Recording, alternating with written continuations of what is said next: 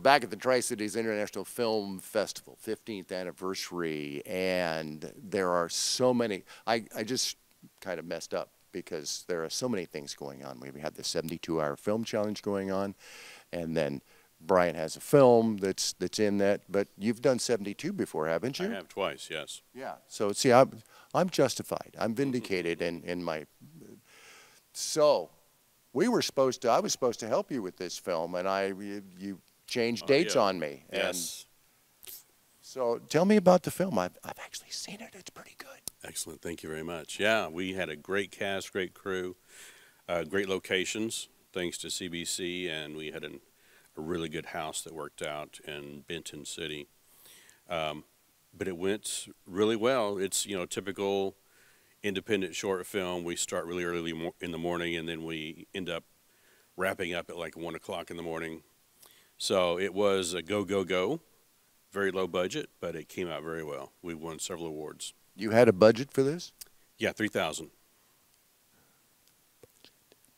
I'm rich. Yeah, we never have budgets. Are we supposed to have budgets for films? I don't know. So it's a film that actually the topic of it is very fascinating. It deals with health care or lack thereof in some cases, or how that goes. Where did this idea come from? I understand it's a little closer to you. Yeah, my mother's husband had a battle with cancer, and he's out in the country in Oklahoma. The closest cancer doctor is in Tulsa, which is like 2 hours away. He was having a difficult time seeing even his GP.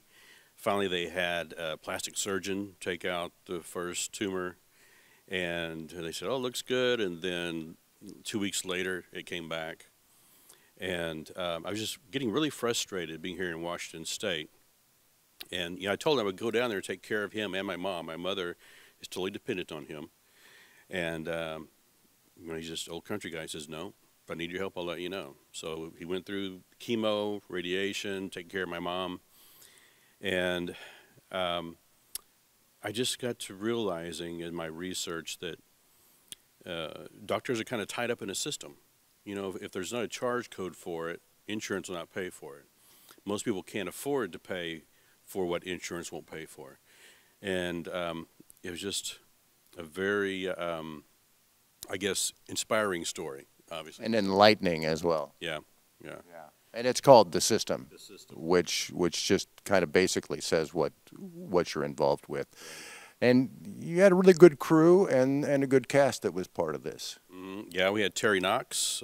He was in Hollywood for decades. Band of Brothers and St. Elsewhere. St. Elsewhere, yes, yeah. Thank you. And our composer, who won an award at the Snohomish Film Festival for Best Composition, he worked in Hollywood too for a long time, and then Atlanta. He has a lot of movie experience.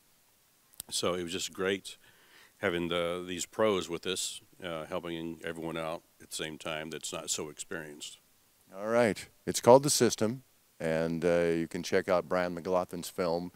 It will make you think. It will make you think, and you've done a nice job with that. So be sure and check out The System, part of the Tri-Cities International Film Festival. Bryan, thank you so much. You're welcome. Thank you. All right. We'll be back.